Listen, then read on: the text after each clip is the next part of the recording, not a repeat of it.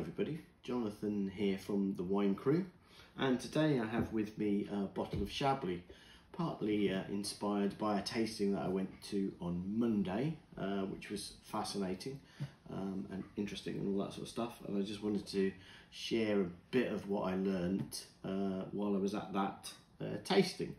So this is a Premier Cru from Chablis, 2006. And it's labelled as Les Lay. Now Les Lay isn't a well-known Premier Cru. It's actually a smaller area, or climat as they call it in French, of the Premier Cru that is called Vaillons. And what happens is, if a winemaker has got grapes growing in the different areas of that Premier Cru, they have to call it Vaillons. However, if their grapes are only in one of the small areas, then they can use that name as well. So that's absolutely what this is. So and Les Lay, as I say, is a smaller climate of a Premier Cru area. 2006, nice vintage.